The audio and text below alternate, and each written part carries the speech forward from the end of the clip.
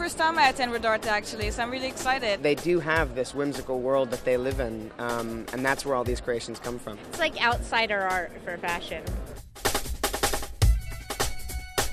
Deconstruction, reconstruction, it's what fashion designers do. But you can trust Kate and Laura Mulleavy to put their own spin on that.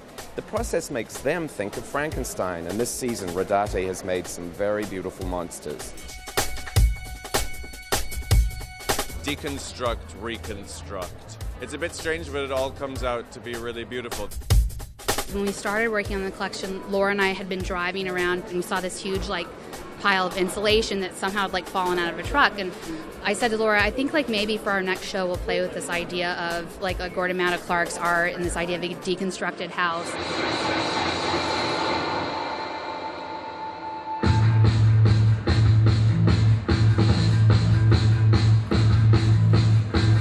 I get an aura of science fiction out of it. Sci-fi rock star. I mean, it was amazing. And that Edward Scissorhands leather jacket I thought was incredible. The leather was either silk screened or hand marbled. All the fabrics were marbled by hand. We were saying towards the end of it was driving us crazy because we didn't actually have a palette in front of us. It was all in our heads. And it's so fascinating to see them develop. It's so high concept, but it's designed by women, so it tends to be pretty instead of just avant-garde for the sake of avant-garde.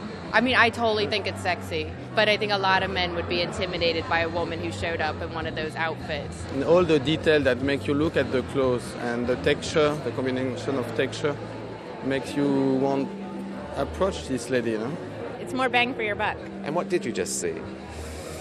A future explosion through the eyes of Kate and Laura for Rodarte. There's a lot of charisma in saying this is what we're doing and here it is and voila, and I think when you nail it the way that they did, then people will respond to it. We are lucky to be witnessing these girls in New York, out of New York, and I so look forward to seeing what they're going to do in the future. The next it thing that will be around forever, House of Rodarte.